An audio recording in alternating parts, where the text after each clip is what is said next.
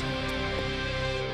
Well, we got good news and we have bad news for the Tavern on four wheels. You've probably seen them downtown, the pedal taverns where you pedal to the bar. Yeah, the city of Milwaukee granted them a license for its fifth bicycle last night, but there are some big problems ahead despite that. Fox 6's Brett Begansky live to tell us what it is. Hey, Brett. Hey, Mara, you will no longer be able to drink while on the Pedal Tavern. The business violated a state law. The Pedal Tavern thought they were in compliance, but the city didn't see it that way.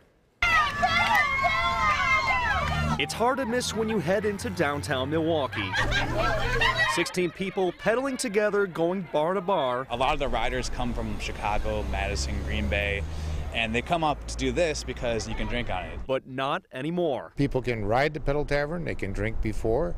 They just can't drink in the streets of Milwaukee, and neither can anyone else. Pedal Tavern had been operating under the assumption that if you have a 16-passenger vehicle, just like a limo or bus, you could have alcohol on board. They ruled against it because our vehicle here, there's no motor on it, so they say that it's not a limousine. For co-owner Derek Collins, this could mean bad business in the future. Some people were super cool with it.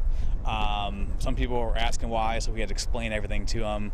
We had a group cancel today. Pedal Tavern had been operating illegally. It's just interesting that it did go on this long. Alderman Terry Witkowski is the chairman of the Public Safety Committee and approved a fifth bicycle for Pedal Tavern. The business had come under scrutiny after some noise complaints were made by neighbors who live in the 3rd Ward.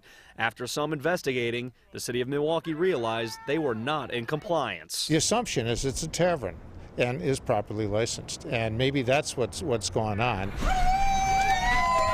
The business generated $1.5 million the last 3 years, and with nearly 300 tours left for the season, the owners wonder what the future holds with no more alcohol. Pedal Tavern is not giving up the fight. The owners plan to talk to lawmakers and persuade them to grant quadricycles, that's what they ride there, the same exemptions as limos and buses. Mary. Brett, we'll see what happens there. Okay, thank you. Well, they serve the country and now they are looking for jobs back home.